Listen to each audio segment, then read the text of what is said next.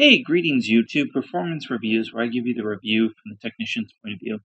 And today I want to explain what is the technician's point of view and what I'm actually testing when I post a review.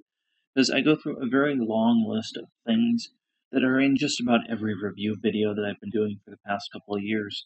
So let's go over them individually. Generally, the first thing I like to do is go over what the vacuum comes with, what the accessories are, what the controls are. To quote Daddy Doug, the quirks and features, and vacuum cleaners are often very different with all sorts of sizes and shapes. So I think it's important to go through all of those on each individual cleaner. A lot of people don't realize this, but I don't just post my reviews right away. I typically try to daily drive the vacuum, so to speak, for a month, or at least to go through a set or two of its expendables to really give you an idea of how these vacuums are for everyday use. This often brings up all sorts of points that you don't see if you've only taken out of the box and test just the suction and then do a video. Actually, using the machine lets you know what makes one stand out from another, both its pros and cons, and you spot a lot of deficiencies this way as well. I think a great example of that is bagless vacuums. People often think this is a great idea, and in practice, they end up being way more hassle than most bag machines. They also tend to cost more to run, ironically. So removing the bag really isn't a good thing. And again, if you use these consistently for a longer period of time, you'll notice these things. And that's right, bags are still better as of 2021.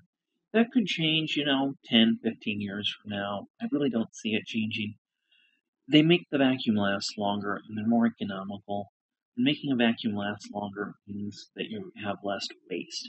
A lot of vacuums in 1, 2, 3 years you throw away. Most bag vacuums stay around for 10, 20 years. I think that brings me to the other subject, which is vacuum history is super important when we're talking about different machines. Because knowing the company's history, whether it's been bought, sold, who currently owns it, and what their design philosophy makes a huge difference when you're doing a review. For instance, some vacuums, the design philosophy is you throw it away like a disposable cigarette lighter, while others, their design philosophy is appliance, meaning you're going to have it for 20 years and maintain it and repair it if it breaks. For instance, this Miele, made in Germany, is from 1986 and only required bags and a quick clean out. Now, it's not just older vacuums that are built to last. There are actually plenty of newer vacuums that are made to last as well. I have a whole video where I rate each brand and go over that, but most of the European companies have that in mind, with some of the American companies as well. As far as actually brand preference or shilling, I don't do any of that. I don't take any money from anybody.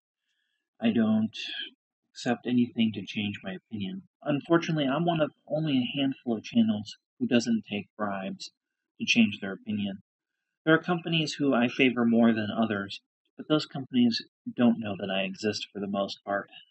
I have to say, last year I did a small segment of ads for Zero G. This was more of a personal suggestion for the owner of the companies than an actual business deal, and it was really just a temporary thing, though I liked the machine before I even suggested doing this business deal. If I don't like something personally, I'm not going to recommend it, and that's a big deal because there's a lot of money to be made by, falsifying results and stuff like that, unfortunately, and a lot of the reviews have turned into that. But again, my stance is from the technician's point of view. Part of that point of view is doing a lot of research about the product and going online to some of the boomer Facebook forums and asking questions, taking the machine apart. So you'll see in my reviews that there is an in the shop section, and I think a lot of people probably fast forward this. I started off doing repair videos, and I think it's really important to look inside and see what's going on in the machine. You can see a couple of car reviewers will do this, but not very many. It takes a lot more expertise to take something apart and put it back together, and that's what I do a lot of times. When I look on the inside of something, I can tell you how it's made and how the intentions were from the engineers when it was being made. I think the next thing that's often misunderstood is working vacuum. So I test all the suction, both the sealed suction and the working vacuum number. Somebody pointed out a very good point that some vacuums have a relief valve. Generally speaking, if they do, I usually block it, but very few vacuums really have a relief valve these days, especially with a lot of the modern circuitry has eliminated the need for that mechanical relief valve. So back to working vacuum. Basically, this is a central vac tool. This is for troubleshooting central vac systems, and it was originally designed to see if your central vac could take one of these air-driven turbo attachments. So this kind of created a standard of which to test something in the air circuit in a working way, a practical airflow test, if you would. A lot of guys I see get into the trap of airbox testing, and airbox testing is rarely done right. Most of the time, it's a big giant airbox that leaks air or is aerodynamically incorrect, so it creates a lot of air turbulence. And the other thing is, a lot of people like to measure in CFM when they do that, and why that number is good to have, it tends not to be as important as this working vacuum number or the sealed suction number. Again, that's all debatable, but I just use this as a reference for power between different cleaners, and I think it really makes a difference. Another one I see mentioned is AirWatts, and AirWatts has several different ways different manufacturers have measured over the years, so I don't even get into that one. But let's break down what that testing has led to me finding. Basically, anything over 30 is good. Anything over 40 or 50 is really exceptional and top tier, and anything beyond that is central vacuum territory. However, along the way, I have found a lot of machines have real subpar numbers in terms of their working vacuum, which makes them perform very poorly. The next is a pickup test. And there are several ways of doing pickup tests. Everybody does them a little bit differently. So my idea with a pickup test is, rather than put down dirt and debris and then measure it, I much prefer to actually see what it picks up and feel with my hands. And because I'm not just measuring fine sand, because we don't just pick up fine sand. I do breakfast cereal, I do pet hair, flour, and cat litter, and those sorts of things tend to embed themselves in the carpet or not, and you usually can tell what they're left behind very easily, like I said, by feeling with your hand. Now, part of the problem with that whole weighing the dirt, I have a whole video on that subject. The long and short of it, with carpet at least, carpet sheds, and it's almost impossible to figure out how much your carpet sheds per the actual vacuum without doing a very long series of complicated tests that would involve 10 or more of each vacuums and carpet samples. Furthermore, those working vacuum numbers seem to directly correlate with what gets left behind or not left behind and how well a machine works. A lot of people like to think that the brush roller does all the work, and it does on certain designs, but really having that working vacuum number will let you know if the machine from the hose is capable of doing the work before you even add a brush into the equation. Now, the other thing I don't test is large debris pickup.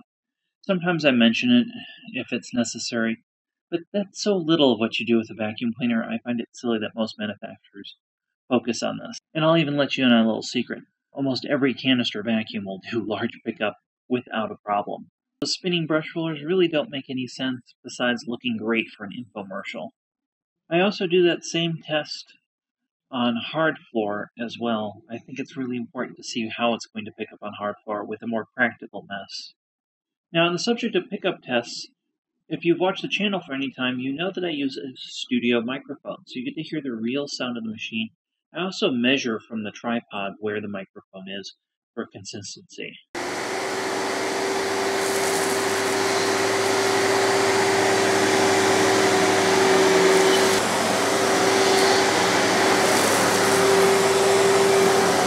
Now, this really plays into effect if the machine is a real screamer.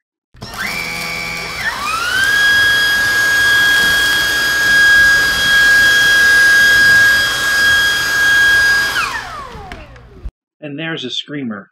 I'm sorry, I should have given you a headphones warning for that one, but again, I don't see a lot of reviewers talking about the noise in a real-world setting, and I think this illustrates my point. That leads me to my next point, is the testing bed I'm using when I do these month-long tests is my house. I have a little over 5,000 square feet, and I have a tri-level house, so it gives me a lot of different surfaces and a lot to test. I don't have a fake studio set like a lot of people. So you're getting real world results here. That leads me to my next point, where all the animal hair comes from. I have a dog with a double coat who is a husky mix, and we also have 2 cats. So there's plenty of real world hair and debris on my carpets and through the rest of the house. Because of that, you'll see that there's a stair cleaning section in just about every review I do, whether or not the vacuum balance is on stairs and whether or not you can clean stairs with the included tools. I think this is a really important thing, and again, it's often overlooked by almost every reviewer I see. Another segment you'll see is low places. And this isn't low performance places, this is low places like how do they get under something. And I use the same bed. I actually have 2 of these beds that are identical in my house.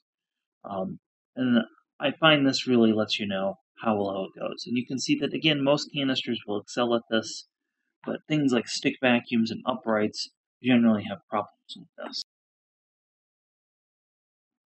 Cord length and or battery runtime are also important things. I tend to show them all in the same place going down the hallway here. My house has plenty of plugs, but typically anything under 10 meters or about 30 feet is just too short for my house, and some vacuum cords are really short. Again, this is something I rarely see mentioned in reviews. Next is advertised runtime. A lot of times people just post the advertised runtime on the box in the review. This really bugs me, as I found a lot of the cordless cleaners rarely live up to their advertised runtime. I think the V11 was one of the biggest examples of that, as they advertised an hour, and the most I was ever able to get out of the original version was about like 12 to 15 minutes, and the newer version, the version 2 with the removable battery, I was able to get about 18 to 20 minutes out of it. Now, when things really don't live up to their expectations and they continue to advertise certain things, that's when sometimes I will get 2 or 3 or 4 different versions of this and put it through the same test and try it. I've had 4 different Dyson V11s, and they've pretty much all acted the same. I think another point to make is, as I do this, I seem to acquire more and more machines. I have over 100 different machines, maybe close to 150 now, and being able to pull something out for comparison I find very handy. Again, I don't see a lot of reviewers doing this. Well, I sure hope that answers a lot of the questions in terms of what I test and what I review. If you'd like to submit a product for review, that information will be in the description. If you'd like to support us on Patreon, that will be in the description, as well as a link to our Discord with our vacuum talk. Big shout out to Robert, who helps us with that. Thanks for watching, and have yourself a wonderful day.